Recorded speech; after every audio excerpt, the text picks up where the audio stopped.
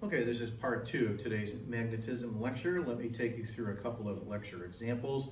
So at this point, go ahead and copy down the first of those examples into your notes. This first example here gives you an idea as to exactly what is meant by 1 Tesla and how we can measure it. Okay, so this describes an experimental method of measuring B. That's once again the magnetic field. Okay, a wire with a mass of 0.05 kilograms and a length of 1 meter is vertically suspended by a pair of conducting flexible leads while in the presence of a uniform magnetic field that is horizontal and perpendicular to the board. So the situation looks like this. Okay, right here is the wire itself, like so, and then basically we have the opposite ends of the wire hanging from 2 conducting springs. These are sometimes referred to as leads. So there's a spring here, and there's a spring here. Okay, and then up here we'll say is a battery, like so, such that a conventional current I flows in this direction on the diagram. Okay, the length of the wire itself is referred to as L. Okay, so the mass of the wire is given to us as 0.05 kilograms, and the length of the wire L, that's given to us as 1 meter. Okay, let's say that the current, however, is not flowing yet. Okay, so if there's no current, this then means that we have the following forces that are going to be exerted here upon this hanging piece of wire. We, of course, first of all have its own weight straight downwards. Let's say right here is the length of the wire, and then right here is its center of mass. So right here is the weight, mg. And then you basically have a spring force, a tension, if you will, on either side here of the wire. So there's a tension in this direction, and there's a tension in this direction, and then all the forces cancel out because the wire is just sitting there. So the 2 tensions cancel out with mg. Okay, and now let's say that we turn on the current. So the current I is flowing, and the value of the current is given for us as well. I forget what it is, let me look at it.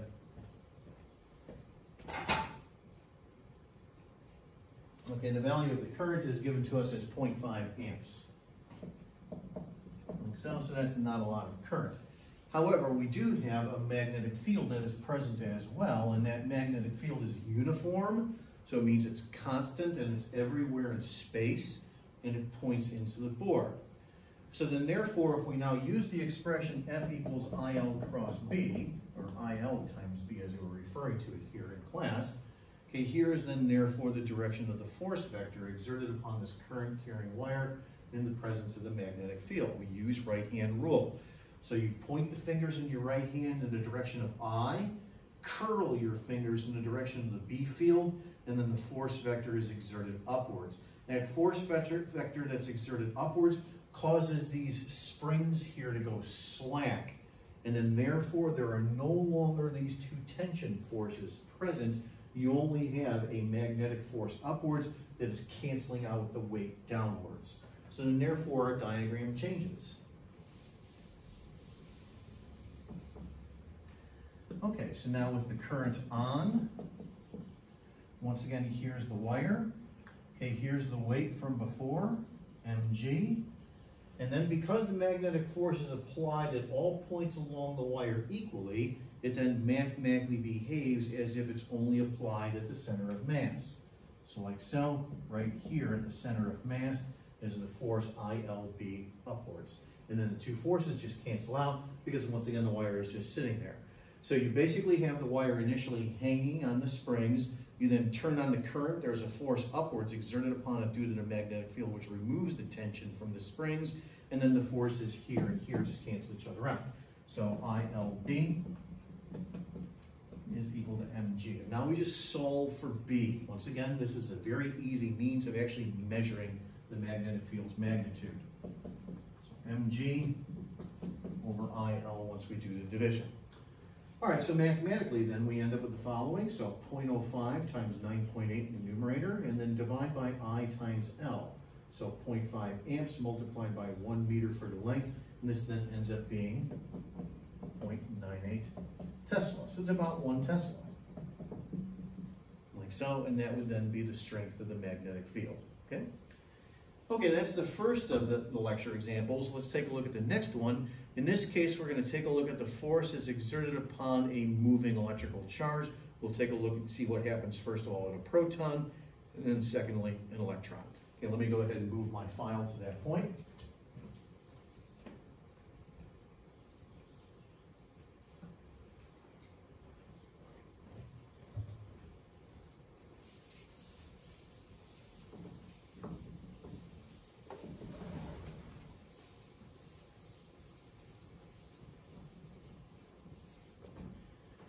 Okay, I'm going to do this problem here and also the one that follows just in terms of the mathematical symbols. I'm not going to worry about any numbers or anything like that in these examples. Let me just give you a basic understanding as to what happens in these two cases that we'll look at. Okay, so the first case involves a proton and then secondly an electron with a velocity v introduced into a region with a constant magnetic field that is perpendicular to the velocity. Describe the subsequent motion. Okay, so let's take a look at the proton first. Okay, the proton will have a mass we'll refer to as m sub p, and it has an electrical charge here of E+. Now remember that the plus sign means that the proton is positively charged. Okay, let's add the proton here, E+, is moving in this direction like so at velocity v, and then we have the magnetic field that is once again into the page like so. Okay, the magnitude of the force vector is going to be qv times b, and then we have the direction of the force vector in the following way from right-hand rule. So you point your fingers in your right hand in the direction of v, curl your fingers in the direction of the magnetic field, and then the force vector points upwards on the diagram like so. The magnitude of the force is this. But that force vector is always perpendicular to the velocity vector. So then therefore what happens a moment later?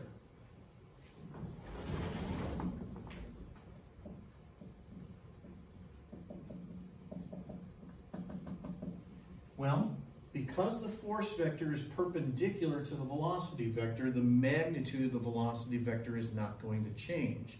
In other words, the speed of the proton is going to be constant. However, the direction of the velocity vector changes. So then therefore, a moment later after this diagram, because this force is exerted perpendicular to the velocity vector, a moment later the diagram looks like this. So right here is the velocity vector like so. Right here is the magnetic field once again into the board. And now go ahead and use right-hand rule. We have QV in this direction like so. We then curl our fingers in the direction of the B field like so. And then I have my force vector like so that is still perpendicular to the velocity vector from earlier. Think back to the first semester. What type of motion occurs where you have a constant speed and the force vector is perpendicular to that velocity vector? That's going to be uniform circular motion.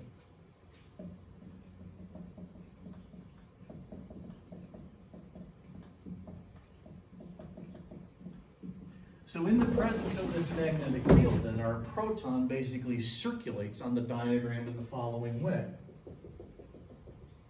Like so. It circulates counterclockwise on a diagram where basically what we looked at on the top board was what was happening here initially when the velocity vector looked like this. Once again, the B field here is into the board. Okay, now think back to the first semester when we write F equals ma for situations involving centripetal force. Or on the right-hand side of the expression, A sub c, if you remember, is the centripetal acceleration. The left-hand side of the expression is qv times b from the top board. The centripetal acceleration is equal to the speed squared divided by the radius of the circle. Usually what we're interested in calculating in such a situation is the period associated with the proton's motion. The period associated with the proton's motion can be found from the following expression, which we also saw during the first semester. Remember when talking about uniform circular motion, speed as distance divided by time is equal to the circumference of the circle divided by the period, the time necessary for one revolution to occur. Let's go ahead and take this expression here and do a little bit of cancellation. I'm going to cancel out one of the v's like so. Now let's go ahead and substitute this expression here for v into the following. This right here, by the way, is the mass of the proton. Let me go ahead and indicate that here like so as m sub p once again, and then divided by the radius, and now multiplied by the speed. 2 pi r divided by the period. And then we can go ahead and cancel out an r like so. So the period of the motion then associated with the proton, if we go ahead and do some cross multiplying, is 2 pi times the mass of the proton, and then divided by its electrical charge, E positive, you remember, and then multiplied by the magnetic field. So once again, the proton here traces out uniform circular motion on the diagram. Okay, what will change about the electron? What will change about the electron is as follows. Okay, let me do some erasing.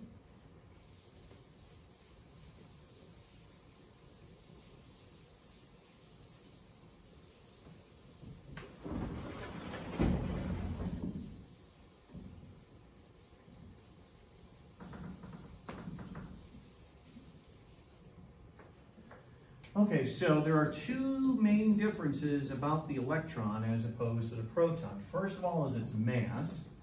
Okay, the mass of the electron, I'll just write it as m sub b, is about 1/10,000th the mass of the proton. But also keep in mind that the electron is negatively charged. We'll write that as an E minus like so. Okay, so then which direction is the force vector going to be here in my initial diagram if we're talking about an electron? Well, once again, we take the fingers in our right hand and point them in the direction of V.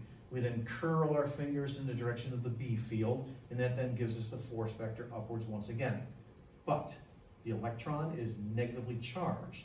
The negative sign of the charge reverses the direction of your thumb. So then therefore, for that reason, the force vector points downwards on the diagram like so. Uniform circular motion is still going to result for the electron, however, but in this case, the circulation will be clockwise on the diagram. It will look like this.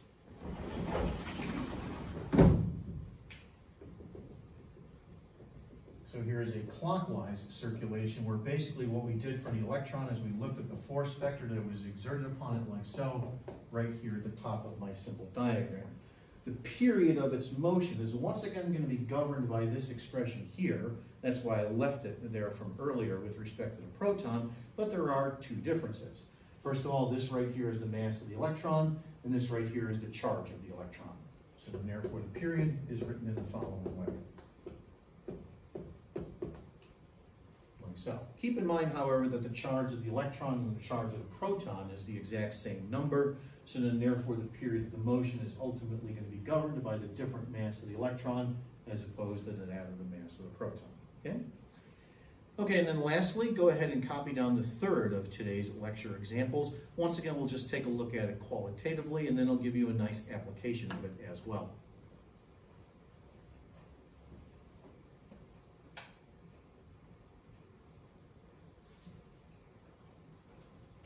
Okay, let me go ahead and erase the board here.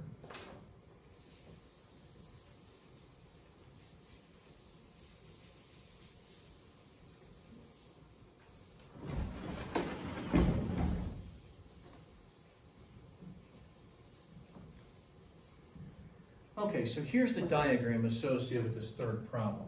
Okay, right here is three-dimensional space, like so. Right here is the Z direction, and that's the direction of the magnetic field line. So the magnetic field line points upwards on the board like so. Okay, we're specifically talking about an electron here, which is negatively charged. Okay, right here is the electron along the x-axis, which is pointing straight at us at this moment, and then its velocity vector at this moment looks like this. Like so. Okay, that velocity vector has components. It has a component right here in the xy plane. Let's refer to this as v sub y. And it has a component here in the z direction as well, pointing upwards on the diagram. Let's refer to this here as v sub z. Okay, now let's go ahead and use right-hand rule here to get the direction of the force vector. In order to do so, what we do first of all is we take the fingers in our right hand and we point them in the direction of the velocity vector v. That's like this. And then we curl the direction of our fingers in our right hand in the direction of the B field, which points up on the diagram like so. Notice the direction of the force vector is out of the board. It's along the positive x-axis. But we have an electron, which is negatively charged. That then reverses the direction of the force vector. So the force vector, therefore, on this diagram, points along the x-axis in the negative direction, like so. The magnitude of that force vector is going to be the following. It's going to be the charge of the electron multiplied by the y component of its velocity multiplied by the magnetic field. What you then end up with here in the xy plane is uniform circular motion, just like we saw in the previous example.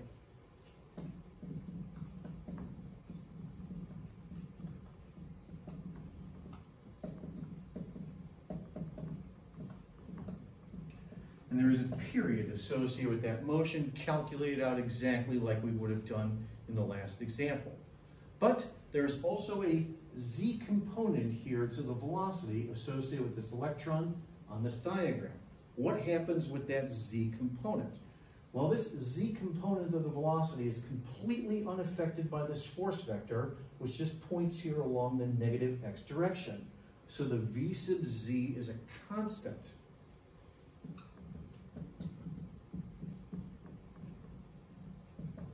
So can you picture the motion that then results? You end up with a combination of two things. First of all, a velocity in the z direction which doesn't change, and then uniform circular motion in the xy plane. Combine the two together, you then end up with the following motion.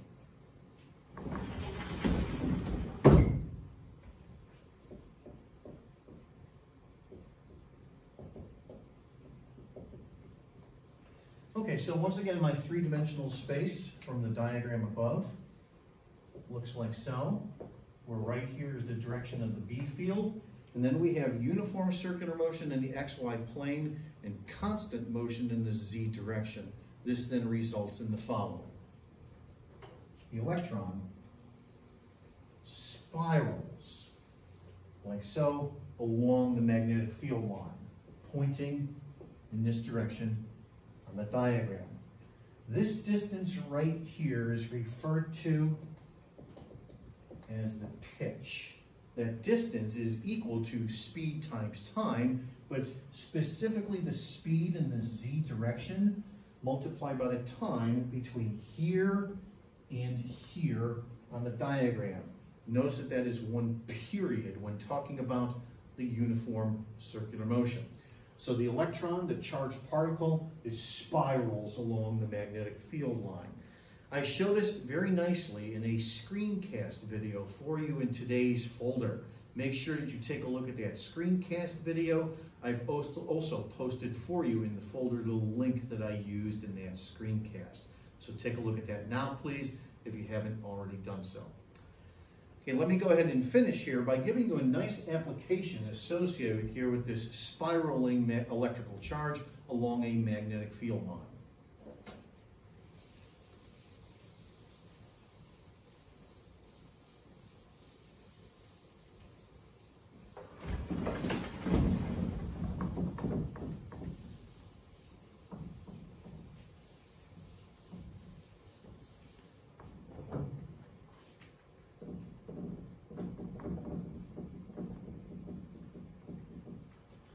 Okay, specifically this will have to do with the Earth and how it interacts with what is called the solar wind.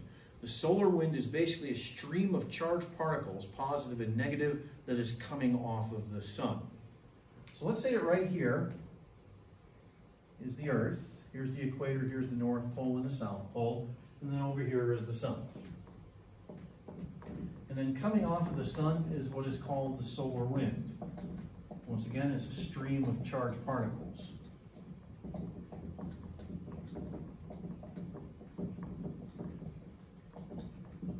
Okay, and then the Earth, as I described before, has a dipole magnetic field shape associated with it. However, when it interacts with the solar wind, the net magnetic field that you end up with then kind of flares out like so in the direction opposite of the sun. This is referred to as a magnetic tail, and basically the overall magnetic field then roughly looks something like this.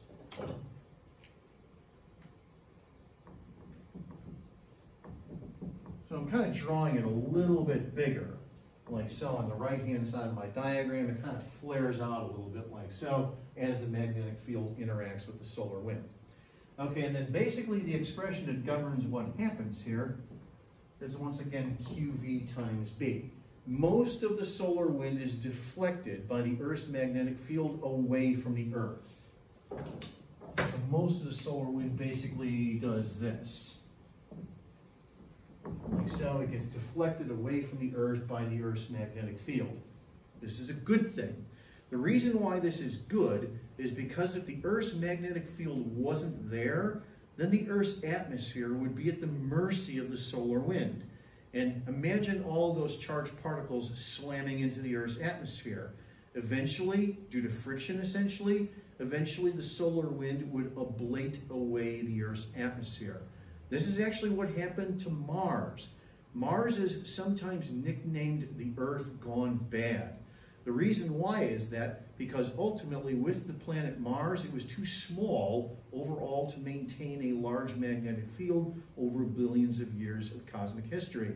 So basically, after Mars's magnetic field shut down, the reasons why it did is rather complicated, by the way, then basically the Martian atmosphere was at the mercy of the solar wind. And over the last couple of billion years, basically the solar wind has stripped away the Martian atmosphere.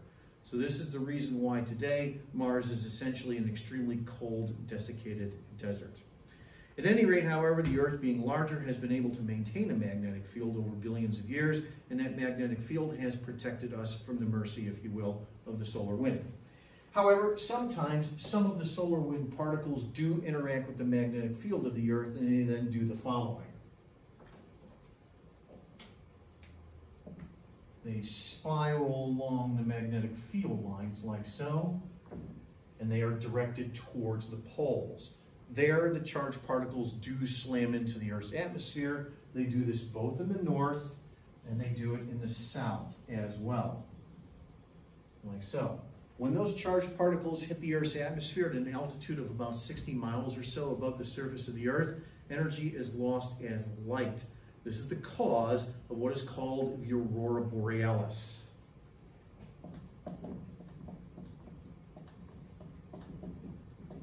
Lights associated with the aurora borealis, well, that ultimately comes from the fact that the solar wind's charged particles are being directed by the Earth's magnetic field towards the very far north and also the very far south.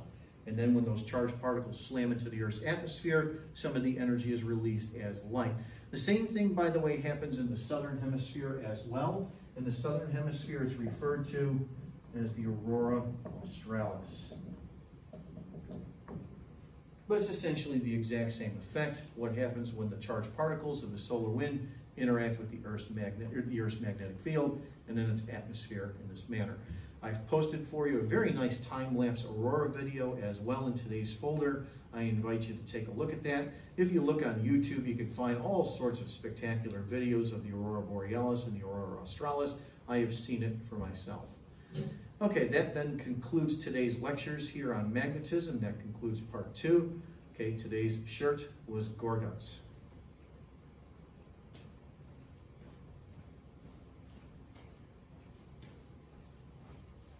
Stay safe, everybody. Flatten the curve.